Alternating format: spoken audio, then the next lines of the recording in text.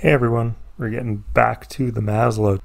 I'm pretty excited about this because I just got my machine working in the present day and it's working pretty well. So we're going to go back in time and kind of document all of the upgrades to get my machine to where it is today. And I'm going to put these all in a series together. My wife and I have kind of always referred to this upgrade period as me working towards the super Maslow. So that's going to be the name of this series. This video is actually from back about last fall when I started to tear down the frame. And this really all got started because I was starting to have some reliability issues with my stock Z-axis. So I decided it was about time to switch over to my meticulous Z-axis, and in the process I also wanted to add in a 12-foot adjustable top beam. So I'm starting off here by taking the motors off of the frame, and really to do that first I have to pull the chains off. So I'm just winding them up real carefully to put them all in one box together. And then I'm going to go and just remove the entire motor assembly off the machine, and then I'll disassemble that a little bit later. So when I talk of the 12-foot top beam, what this really is going to enable me to do is to utilize more of the bed of the machine. If you look at the spoil board as it stands right now, you can see that pretty much all my cuts fall into the same area. It's about a 3-foot tall by 4-foot wide section of that spoil board. And within that, I'm accurate to about a 1/16 of an inch. But outside of that, my accuracy drops off very quickly. And really this is because the original top beam for the machine is only 112 inches long. So, you know, just under 10 feet. But just by widening it, I should be able to go from the 4-foot wide area to a 6-foot and maybe even an 8-foot is what I'm hoping for of usable area on the machine. And that's going to be really great because that's going to give me the ability to cut a full sheet width of a part. And that'll be nice because I have some taller cabinets that I want to be making in the future. So now we're getting into tearing down my old motor brackets, and these were overly complicated and had a lot of degrees of movement. So I'm actually just going to be doing away with everything here.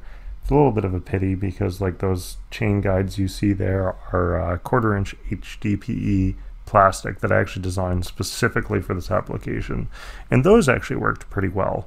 But as you can see now that I'm getting down to some of the bracketry in the motor, there's a lot of room for adjustment, which at the time I thought is really what I needed. But what it means is that there's actually more slop in the system. So I would get a bad chain snag and it would actually force these brackets to shift. And that was just not a good time. Because then I'd have to stop, recalibrate everything, like my motor spacing changed there. So it made it way more tedious. And there you can pretty much see most of the bracketry. There are 2 pieces of angle iron plus the stock motor mount bracket. And I've cut slots in pretty much everything just so I could adjust them. And here's a quick preview of my the new parts. I know that it's hard to see with the time lapse, but we'll be getting into that in just a minute. Now I'm going to just take apart the other motor the same way.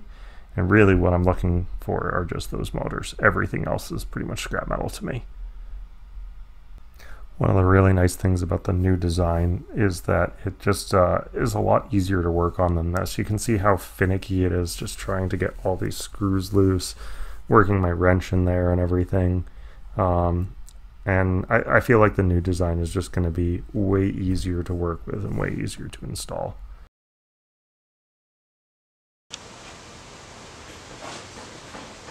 So I made a fun discovery while setting these down in the hardware pile. Apparently, these are permanent magnet motors. I didn't even realize. Oops. I didn't even realize that. I guess it doesn't like to stick there. No, it does. Super cool. Alright, so I skipped the actual drilling process just because I wanted to get this done. But I set up my rolling stands to support the tube way the hell out there, and I set up my tiny little drill press. I kind of wish I had a bigger one, but whatever.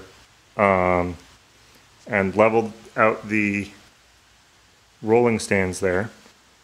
And then for this, I actually just used a step drill because it made really short work of doing these holes, where these ones are clearance for 1/4 so I think it was 7/30 seconds. I could be wrong though, I really hate 30 seconds.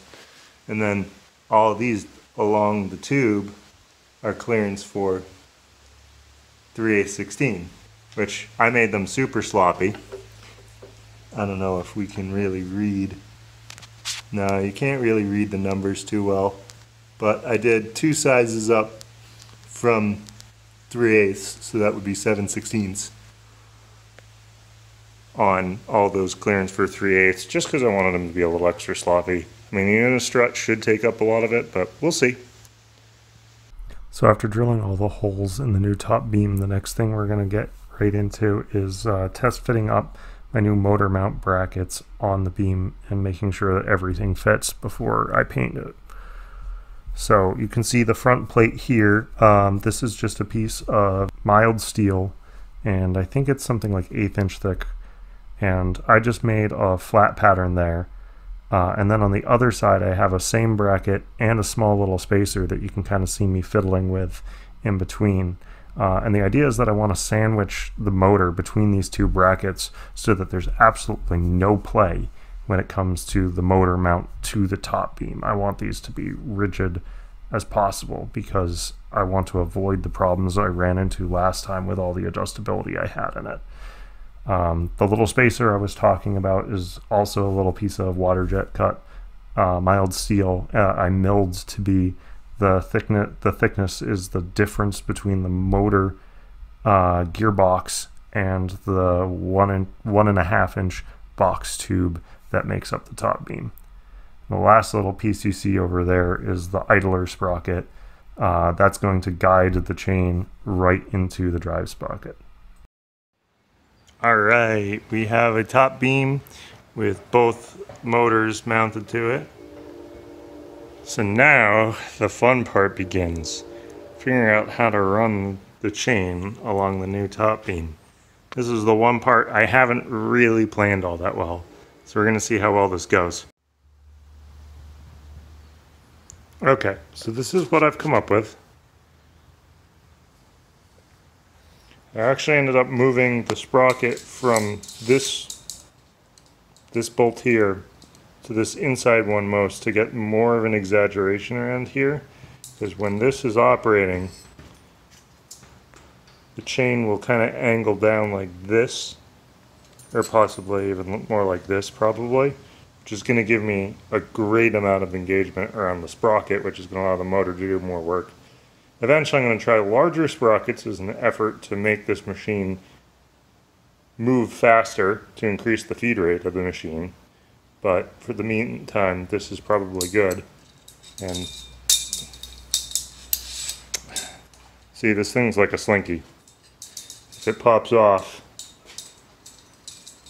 and it slides around on the horses. Alright, but basically, so what I have for tensioning right now is that I took the original stock bungee and I have it run between the 2 chains. It's tensioning up pretty well. The only thing is that I got to figure in the actual method of securing the ends of the chains, because right now I literally just have an aluminum pop rivet drilled into an 1/8 inch hole that I just threw in there. So I'm thinking maybe a bolt or something to give me a more permanent. Yeah, see, I just knocked that loose and they're now dangling in the breeze. And this will be kind of like what the machine's like in the flesh, because that's what it's going to sit like. Yeah, and see, I don't like that dangling like this. Ooh. And that just popped off the pop rivet. Alright, I got more work to do. Thanks for watching, everyone. Hope you enjoyed this. In our next installment, we're going to be going over getting this top beam mounted onto the frame. So I'll see you guys all next time.